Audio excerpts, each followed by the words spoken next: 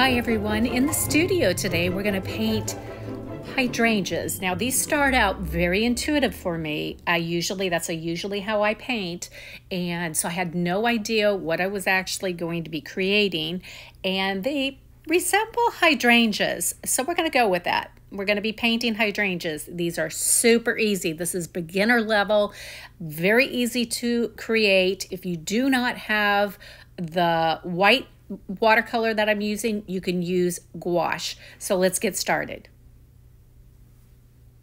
Okay, so I have my Honolulu paper out. It's a 9x12. It's cold press and it's 100% cotton.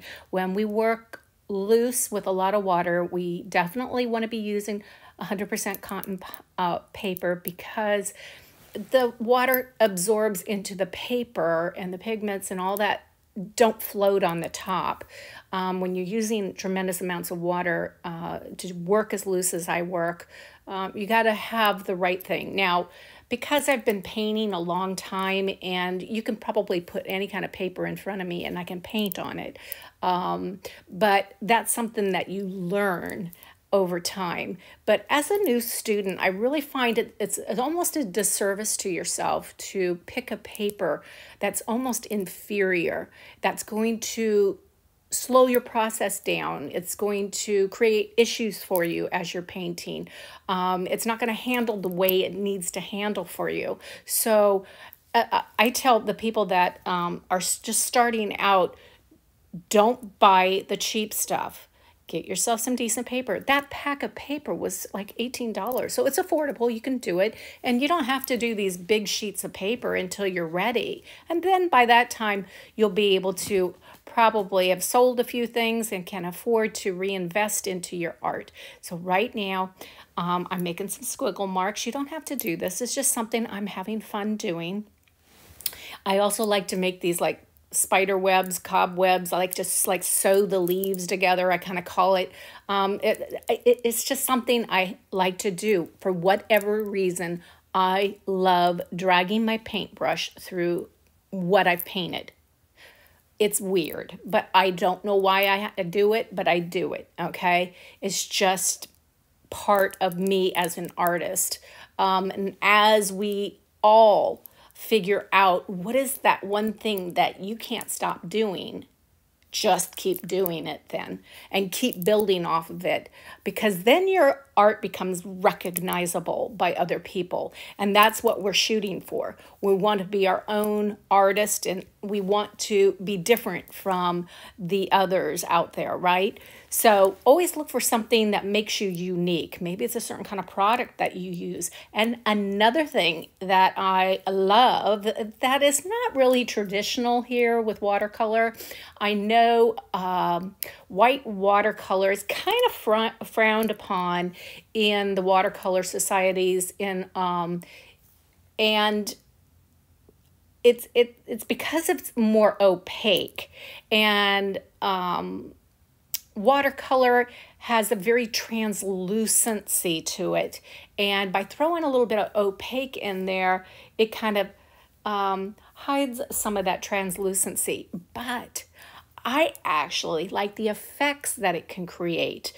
So for my aesthetic, I like to use this Dr. Peach Martin Bleed Proof White. You see it there. If you can't get your hands on it, you can make your own batch. You can buy yourself some titanium white watercolor or gouache, put it in a little container like that, put a little water in it, mix it up real well, and voila, okay? You don't have to actually have this product. You can make your own. But look at the cool effects that it's making right now.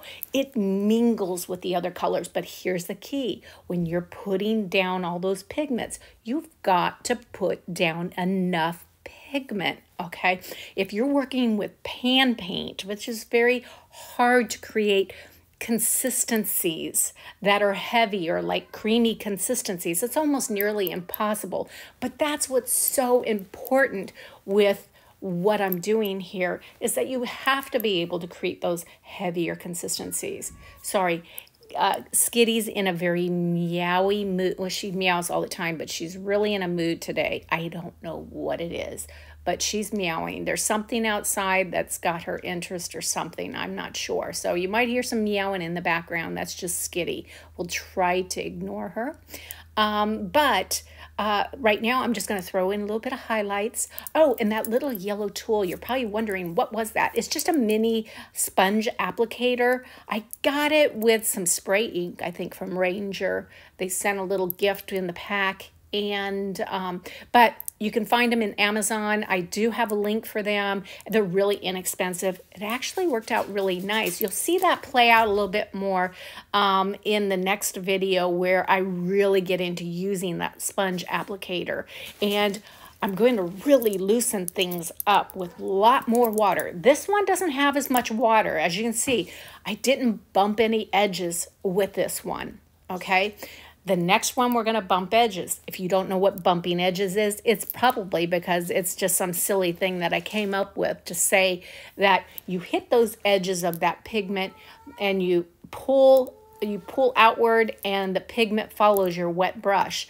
And it's just like bumping that edge of that pigment is what I call bumping edges. And I do have a whole video on it if you want to follow along a little bit more with my whole thing on bumping edges. There is a video on that on my channel page, so check that out.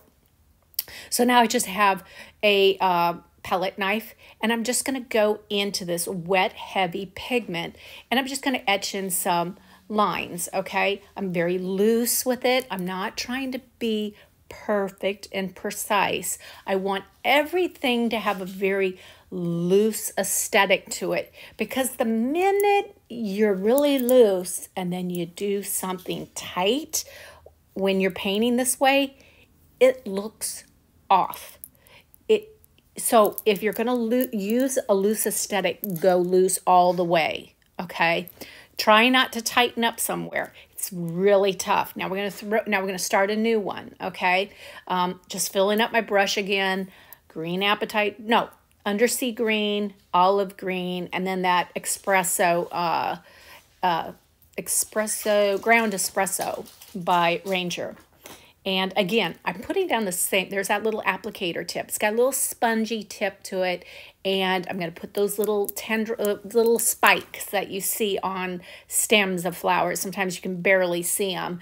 And now I'm just going to really pull that all over. Instead of using that liner brush like I used last time, I'm going to do it with this fine applicator. And it's kind of cool. So I really, really like those little applicator tips. I think I'm going to buy myself a bigger pack of them and kind of expand a little bit and play with them and see what happens.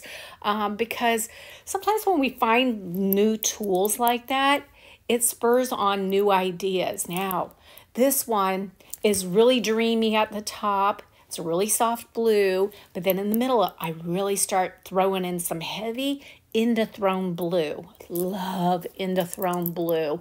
And it's probably one of my favorite blues. Okay, so if I had to have a paint line, oh, wouldn't that be beautiful? If I had my own paint line, Indothrone blue would definitely be one of the colors that I would choose. Olive green is another one that I have always loved. And I have my other ones. I have violets that I like. So there's a lot of things that I like using.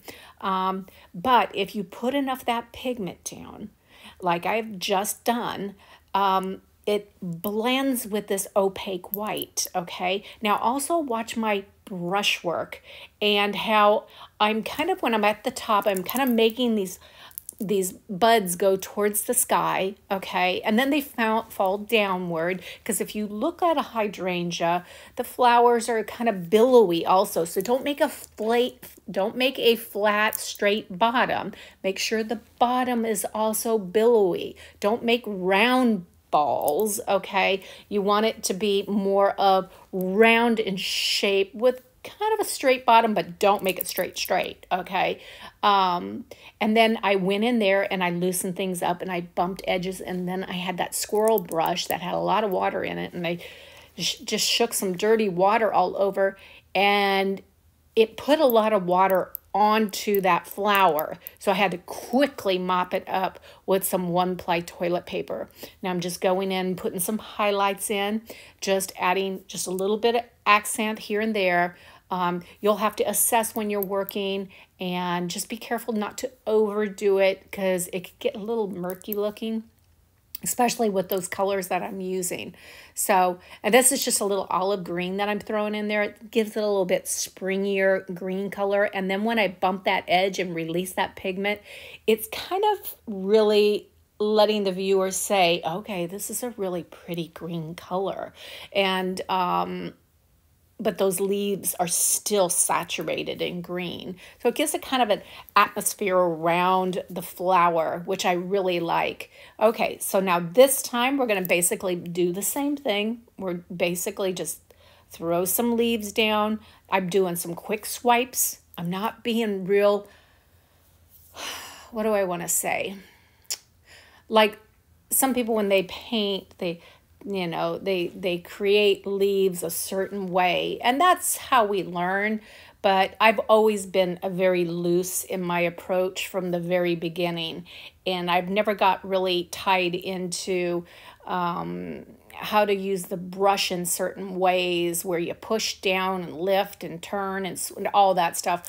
I don't get into all that way because then it kind of gives it more of what a commercial kind of look to it, illustrated kind of look to it. I'm not sure what the right word is to it, but my aesthetic, I just want to be really loose. So I don't pay attention to all that. I just do what feels right to me and how the brush needs to operate in my mindset. Okay, now I'm just grabbing some pink here. I'm not even sure, like I said, look at that hot mess there. I don't even know what's there. Make orange ones, make a light green one would be pretty too.